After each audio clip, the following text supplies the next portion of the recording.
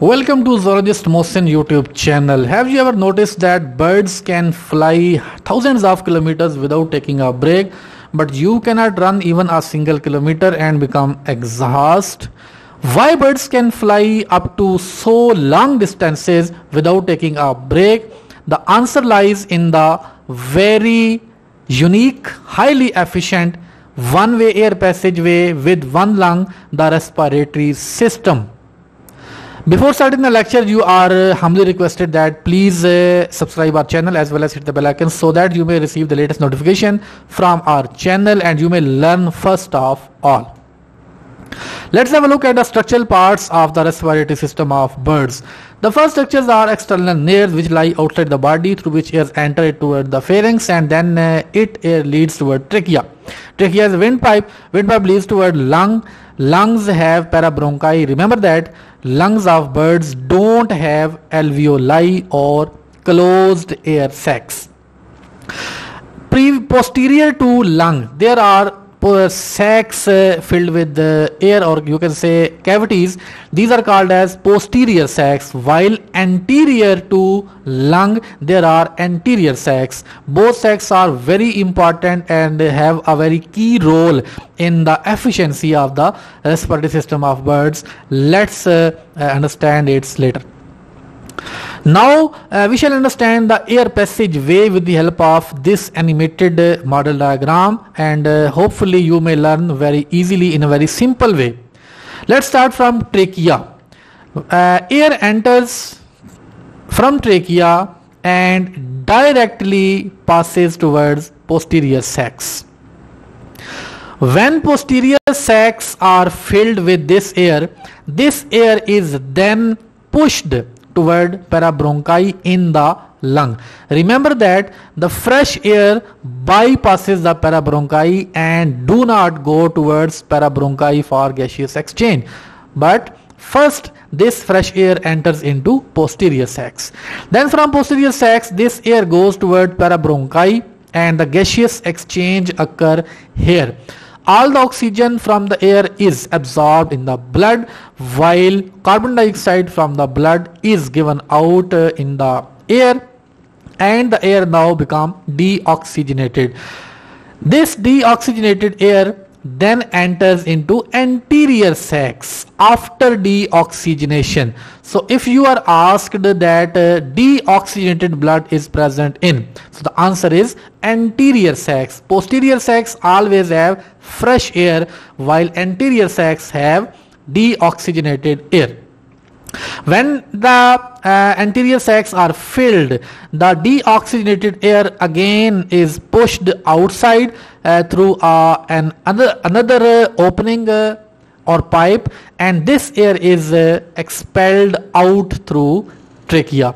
That is the overall circulation of air in the respiratory system of birds. Let's have a look at inhalation. When chest expands or thoracic cavity expands, the air from trachea directly goes towards posterior sacs, and posterior sacs are filled with oxygenated air. At the same time, simultaneously in the same expansion of chest, the anterior sacs are filled with deoxygenated air. Now remember that these two fillings happen at the same time when the chest expand or relax. Now these two air sacs are filled, posterior with oxygenated while anterior with deoxygenated air. The next phase is exhalation. During exhalation, the filled air sacs when contract, chest cavity contract and the air sacs also contract.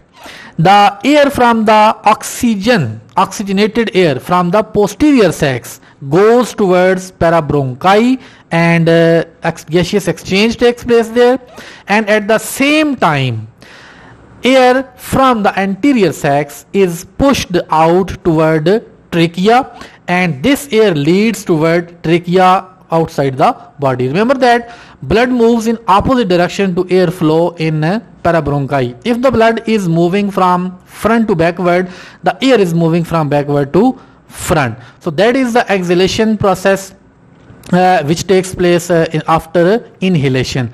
Hope you have got the theme point that how inhalation and exhalation occur in birds and why the system of respiration in birds is highly efficient and highly effective. Let's have a look at the air passageway of the birds in a flow chart. The first one, the atmosphere and air enters from atmosphere to trachea. From trachea it goes to posterior sacs. From posterior sacs it goes toward parabronchi. From parabronchi it goes toward anterior sacs, and from anterior sacs it moves out from the body into atmosphere again, and the cycle completes.